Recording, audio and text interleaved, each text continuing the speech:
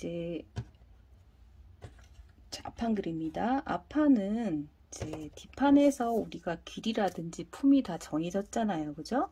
그러면 앞판은 앞판 원형에서 그 정해진 길이만큼 먼저 내려주시고요.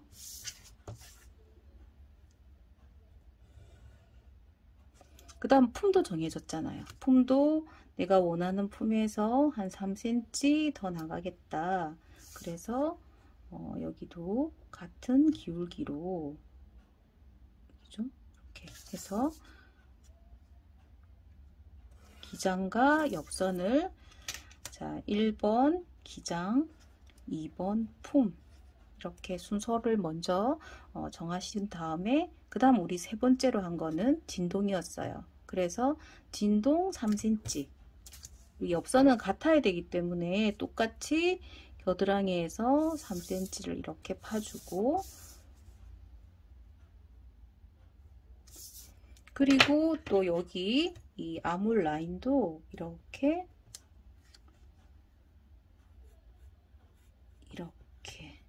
내려왔어요.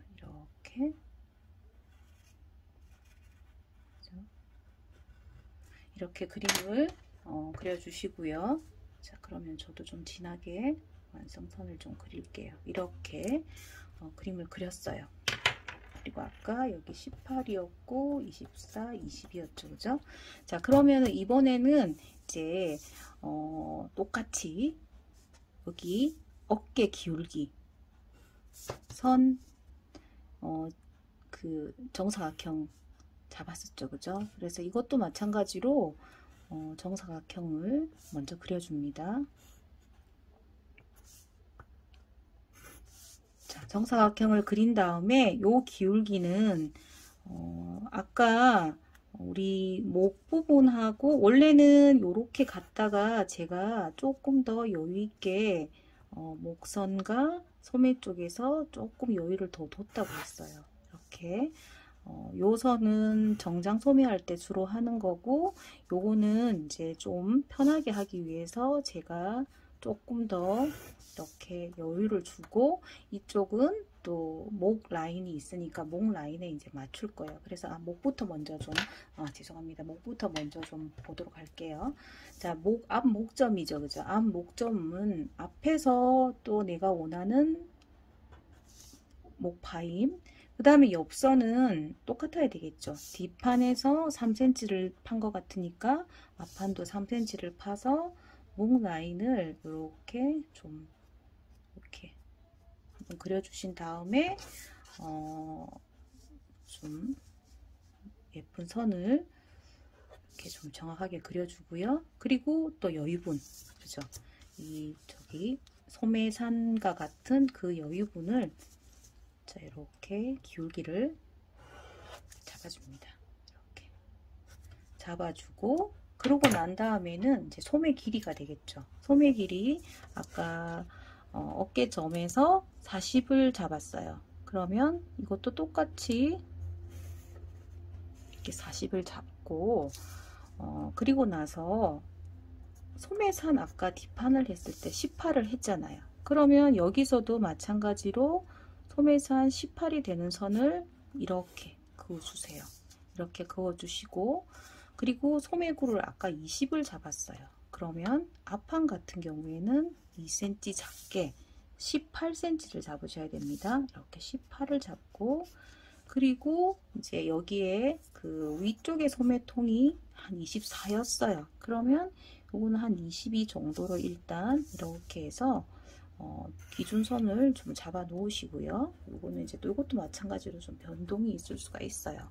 일단은 뒷판에서 어느 정도 기준을 잡아 놓았기 때문에 이렇게 선을 하나 잡아 놓으시고 그 다음에 이제 앞판의 목이에요. 목은 뒷판은 아까 이렇게 한 3등분 한 정도에서 아몰 라인이 그려졌고 여기서는 한 반 정도의 라인에서 여기 요 그렸던 아몰 라인에서 얘를 곡자를 이용을 해서 좀 이렇게 잡아 주셔야겠죠. 이렇게 겹치는 부분 정도까지 이렇게 해서 이제 요거를 잡았어요.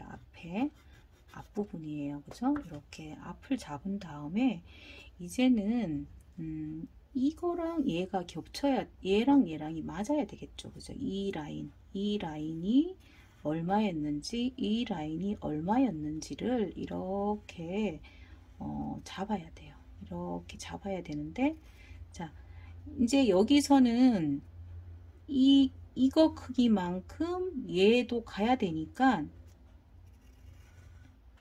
이렇게 가야 되겠죠. 그죠? 이 길이만큼 가야 되는데, 이렇게 그려놨는데 지금 제가 눈으로 봤을 때도 얘랑 얘랑은 길이가 좀 틀린 것 같아요. 그죠? 그러면 얘랑 얘랑 길이가 같으려면 이 선이, 앞판이 좀 더 작아지겠죠. 그죠? 이렇게. 그러면 이 선과 이 선이 같은 선이 있을 거예요. 그죠? 같은 그 뭐죠? 그 대칭이 되는 점. 그죠? 그래서 여기 크기, 예를 들어서 여기가 10cm다. 그러면 여기도 10cm가 되는 선에 맞춰서 이렇게 소매통을 다시 수정을 해 주셔야 되겠죠. 그래서 이제 요거는 이제 뒷판은 좀 크고 앞판은 좀, 소매는 원래 이제 뒷판 쪽으로 좀 크고 앞판 쪽으로 좀 작아요. 그래서 일단은 기준을 뒤에서 먼저 잡아서 앞판도 어느 정도 기준선을 그려 놓은 다음 여기 기울기와 여기 기울기가 서로 합쳐져야 되기 때문에 이렇게 좀 맞추셔서 여기를 이제 다시 정확한 선을 찾아야겠죠. 이렇게 여기 부분은 이제 직선으로 선을 그린 다음에 다시 여기처럼 이제 곡선으로 좀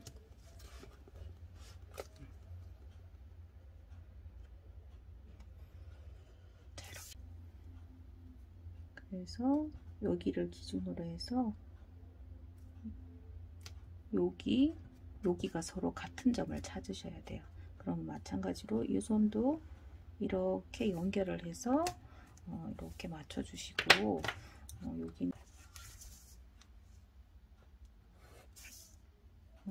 이렇게 되죠.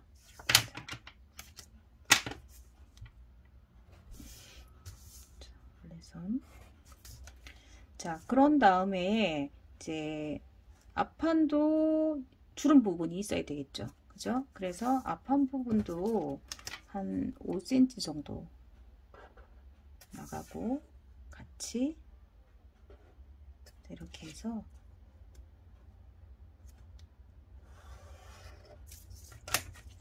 주름 부분, 여기도 주름 부분이고요. 그리고 서로 소매는 이 소매랑 이 소매랑 이렇게 잘라서 붙이셔야 되죠. 그죠? 붙여서 이렇게 소매가 한 판이 돼야 되는 거고, 이제 소매 색깔을 이제 제가 이쪽에 소매는 파란색으로 좀 그릴게요. 이렇게 소매, 그리고 여기 부분은 소매가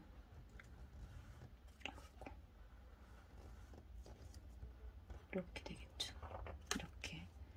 그러니까 이런 소매, 그리고 여기 부분도 이렇게 해서 소매고, 몸판은 자 여기죠. 그죠? 여기가 이제 몸판이죠. 그죠? 몸판, 여기도 골선, 그리고 이제 허리 부분은 뒷판에서 약간 라인을 넣었어요. 근데 여기 이제 앞판은 우리 가슴 다트 때문에 길이가 길잖아요. 그러면 이 길이만큼 밑에서 올려줘야 되겠죠. 이 길이만큼 올려주고, 그리고 뒷판에서 여기 올린 만큼 여기도 올려야 되겠죠. 그래서 서로 같은 크기가 돼야 된단 말이에요. 그죠? 그래서 옆선도 지금 이제 연결해 볼게요. 그러면 3cm만큼 올라간 이 선이 허리선이 되겠죠. 그죠? 그럼 이렇게 해서 이렇게 옆선을, 그리고 여기는 이 가슴 라인을 기준으로 해서 살짝 여기는 평평하게 두고 이렇게 그래서 이런 식으로 이제 앞쪽은 라운드가 되겠죠. 그죠? 많이 가슴 때문에. 그래서 결국은 이쪽에 있는 검정색으로 볼게요. 이쪽에 있는 그 옆선과 이쪽에 있는 그 옆선이